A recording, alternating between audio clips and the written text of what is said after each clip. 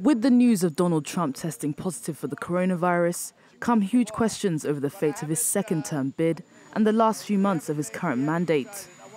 Under the 25th Amendment, if Trump were too incapacitated to be president, he could ask Vice President Mike Pence to take over.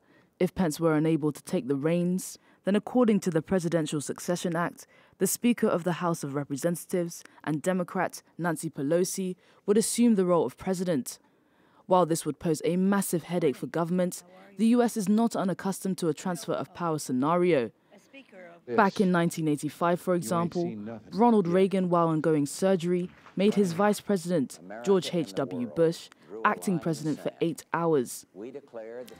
If Trump were unable to stand in the upcoming elections, the Republican Party would need to hold a vote to designate a nominee.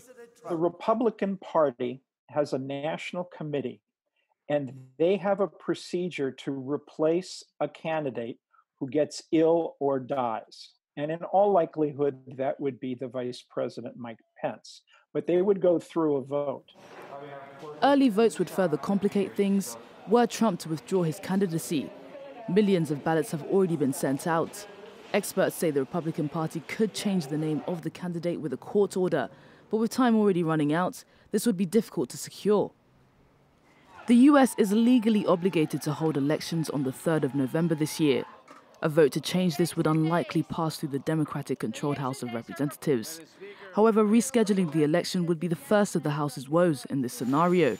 Under the Constitution, President Trump's 4-year term comes to an end on the 20th of January, 2021.